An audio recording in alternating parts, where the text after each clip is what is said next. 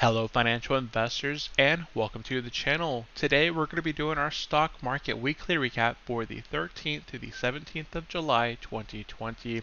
We're going to go ahead and cover the four main indexes changes for this week. We're going to go ahead and take a look at the S&P 500, see which stocks were strong, which stocks were weak. Also take a look at individual sectors, whether they were positive and negative. Up on the screen now is last week's. Here you can see that the FANG stocks, Facebook, Amazon, Apple, Microsoft, Nvidia over here, and Google pretty much carried the rest of the market. A lot of the market was pretty negative last week, with financials being pretty positive, but the rest of the market being pretty low. This week completely flipped. The FANG stocks took a break, and the rest of the market kind of picked up the slack, which we'll check out here in just a second. Once we cover the four main indexes, we're going to go ahead and take a look at oil, the dollar, silver, gold, bonds, and finish it up by taking a look at the 10-year and current mortgage rates. I like to do these stock market recaps because it helps you guys, it helps me kind of keep track of what is going on in the market. How has the market performed coming out of this recession here that we had in 2020? And also, I like to take a look at how the market moves on a week by week basis, depending on what's really going on there. Right now, we had financials kick off last week. Going into this week, we had a few other companies kick off, such as Netflix, which they did really good on their earnings, but they kind of tanked this week, losing over 10% after hours after their earnings. So we'll take a look at some of that here in the heat map. We'll take a look at that here in just a minute. But with that said, if you are brand new to my channel, have not yet subscribed, we really appreciate if you do subscribe down below. If you have any comments or questions or would like to see some topics discussed here on the channel, drop it down in the comment section down below. Give this video a thumbs up. I'm hoping to begin to have more time. My daughter is now 8 months. She's starting to get to that phase now where I don't always have to be there with her and the wifey and the other kid trying to, be there. So hopefully in the future I'll have more time to begin doing more videos than I have been doing in these past few weeks or months. It's been really slow here as far as the content that we're producing here. On Mondays we're doing our Monday buys, and on Saturdays we're doing our stock market recaps. But I'd like to get back into the business of going over how-to videos, how to do specific things on either M1 Finance, Borrow Edge, Robinhood, Webull. For those that are still using Webull, it's a Chinese app. Be careful if they start banning Chinese apps. But let's go ahead and get into the video. So last week, pretty much positive, besides the Russell 2000 was negative last week, so a little bit of a surprise that this week we'll go ahead and see the Russell outperformed the other three indexes, and it was a bit wonky, which we'll cover here in just a second, but everything was pretty much positive last week besides the Russell 2000. Now jumping into this week, sorry for the blinding color here, I know it's a bit of a difference there. Zooming in there, the S&P 500 this week put on 1.25%. I believe Thursday would have been a good day, but jobs came out and employment had still a slip by a little over 1 million. Not too bad, it's slowing down, steady. They also discussed that this week they're going to stop the $600 unemployment bill that they've been going on. I haven't been unemployed. I haven't had too many people tell me that they've been affected negatively, but nobody wants to share their negative news. That's just how life is. And I do know a few individuals who are unemployed. They took that and they're actually getting paid quite a bit more, and they're unhappy that it's going to be ending, but I think it'll be a good step in getting people who are either unemployed and not really looking, kind of focus more on trying to transition. I've seen a lot of influencers, a lot of people who are teachers, a lot of individuals who were doing, they were just working in the business sector. They were working in a cubicle job, and in March when this whole pandemic hit, the recession hit, they lost their jobs, they went unemployed, but what did they do? They went out there, they created jobs for themselves. They either set up blogs, they set up fitness programs, they started doing health related content, not just on YouTube, but I've seen a lot of it kind of going out and about as far as friends starting up their own lines of business from home where they're selling products, clothes, and others are starting their own sort of IT areas where they're fixing computers. So there's a lot of self people, people that took action during this downturn. So I'm really happy to see a lot of people take action during this downturn when they had that free time available to just kind of put their best foot forward and make a smart move. So if you know anybody that did something, took action, let me know down in the comment section below. I always like to hear about those things. And let's go on to the Dow Jones. So here's where the disconnect is. Take a look at the indexes. The S&P 500 up 1.25. The Dow Jones up over 1% from that at 2.29%. So here we go, 1.25, 2.29, and guess what? The NASDAQ this week down 1.08%. So a bit of a disconnect there, and the FANG stocks kind of play a part in how the NASDAQ has been affected. The rest of the S&P 500, the other 505 stocks, essentially popped the market higher. It was those FANG stocks that really kind of didn't perform well this week. And the Russell 2000, as we kind of discussed earlier, they did really bad last week. They were the only negative performer last week. Well, guess what? This week, they're up 3.56%. Year to date, they are still down 11.7%. The S&P 500 is down 0.19%. The Dow Jones is down 6.54%, but the NASDAQ has been the best performer. So, if they're giving up 1% this week, that is completely fine. This has been near all-time highs here just recently, breaking above that 10,000. I see investors hoping for NASDAQ at 11,000.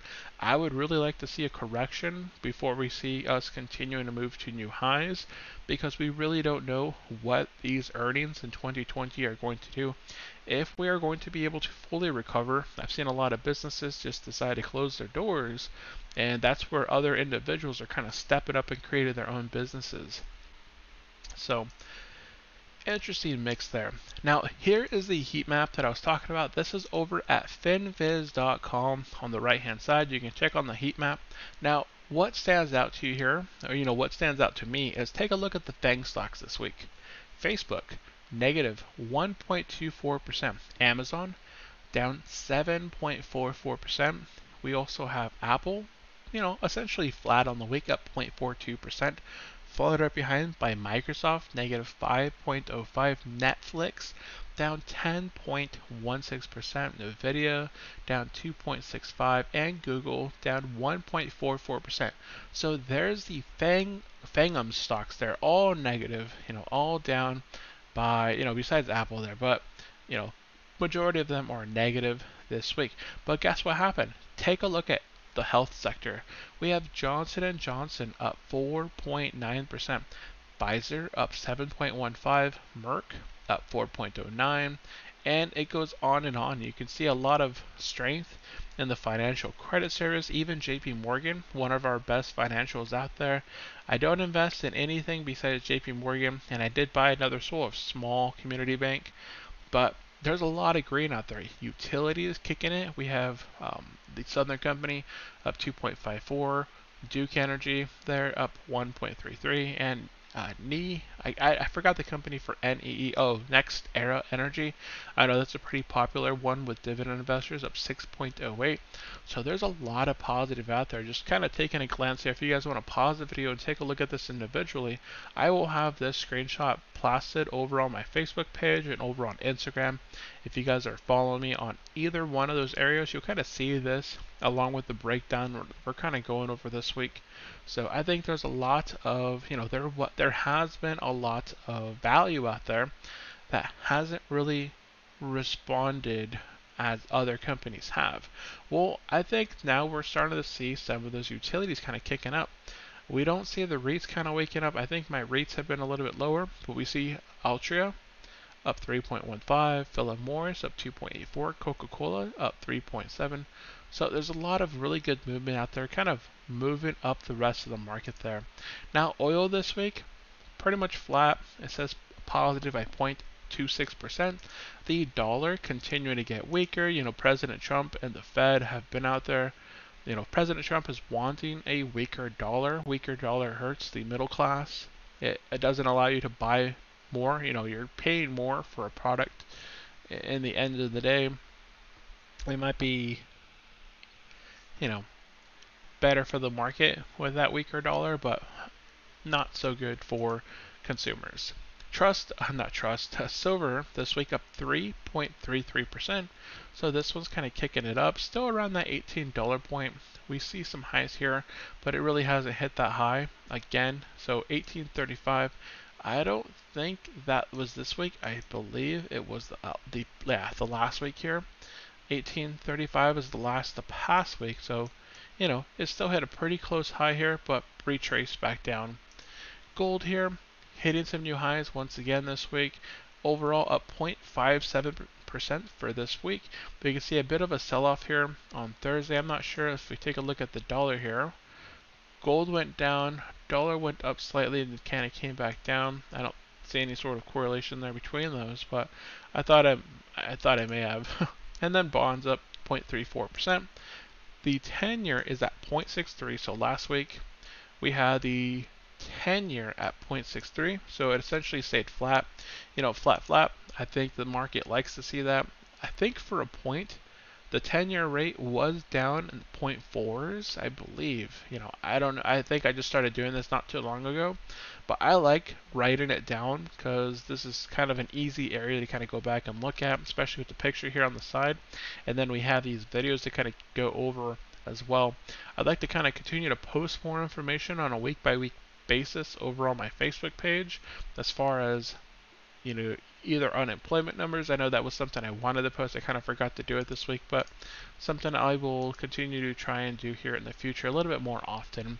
And then mortgage rates fell to not a new low, but very low at 3.31%. I believe the lowest was 3.3%, but we're still getting some really good refinancing rates.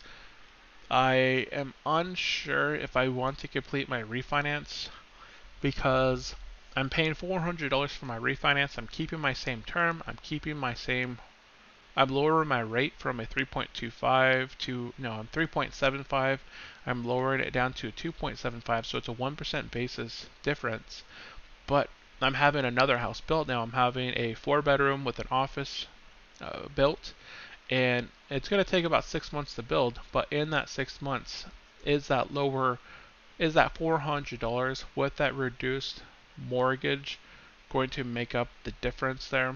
So I'm eventually going to sell out of my 3.2 and then move into the 4.2.5, but because this one wouldn't have a really good numbers as far as the return on investment, be like 4 or 5%. So discussed it with my other investor friends here. It just wouldn't make sense unless I kind of kept it for the appreciation. But I can sell it completely tax-free after I move. I can sell it because I've lived here for 7 years.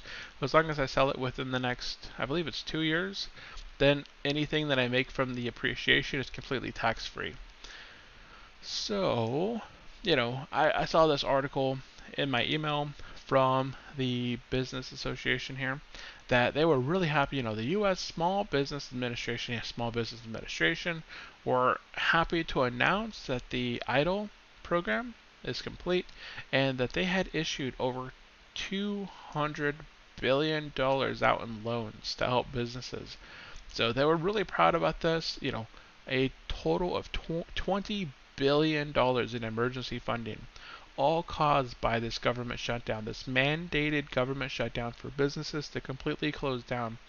I think that's going to hurt for quite a while, and a lot of those businesses may not recover, in a short amount of time, or just may not recover at all. I know a lot of small businesses here, again, they just had to kind of close up their shops. They closed down, people were buying their gift cards, but that's a small way to help a business.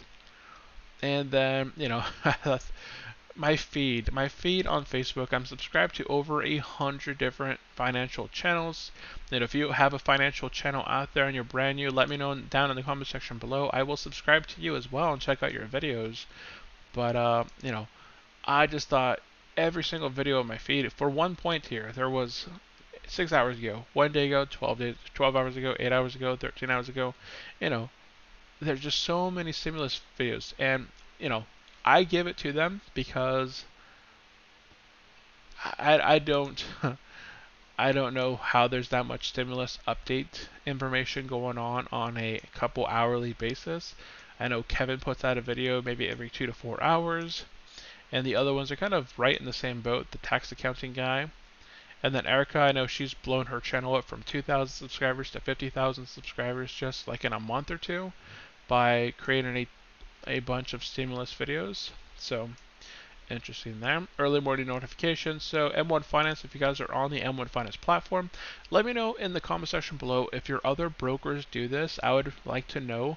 I get notifications from M1 Finance, but I never get notifications from Merrill Edge.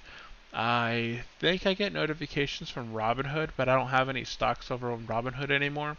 I am emptying out my Robinhood account and I'm emptying out my Webull account, and I moved that taxable cash over into my Fidelity account. I just haven't purchased anything over there yet. And then my wife's, she's transferring her 401b, I believe it's a 401b or a 403b from, she quit her medical job, and we're trying to get that transferred over to a rollover IRA. That way she's not getting hit with the administrative fees, and we're just kind of taking in all the appreciation and capital appreciation and dividends without having any accounting fees in that account. So that is it for today's video. If you guys did enjoy the video, definitely let me know down in the comment section below what you are currently thinking of the market. How has the market been treating you? Are you pretty positive? Are you pretty upset that the market's not tanking? I'd like to see a pullback, but at the same time, I don't believe we're going to have it. I just think there's so much cash being pumped into the market. It's going to be a bit before we see it, but if we hit a bump for whatever reason, I think we are going to take a little bit of a correction of, say, 10 to 15%, and I think that's going to be well worth it. I think if it does fall down 10 or 15%, that's the time to continue to invest. Not that you shouldn't be investing now. Don't wait to start investing. If you're a brand new investor, there's no point waiting to invest when you can start investing now and just dollar cost average on a weekly basis, on a monthly basis, whenever you can, regardless of whether the market is moving higher or lower. Just as our Roth 401ks, your work plans, you don't ever time the market on them. You're always paying yourself in those accounts first prior to you getting your net income paid out to you. So do the same as those work accounts and just kind of pay yourself on a weekly basis and continue to invest. So that is going to be it for today's video. If you guys did enjoy the video, again, hit that subscribe, hit the thumbs up, and drop me a comment down below saying hello and that you made it to the end. Thank you all for tuning in. I will see you next time. Have a great day. Bye.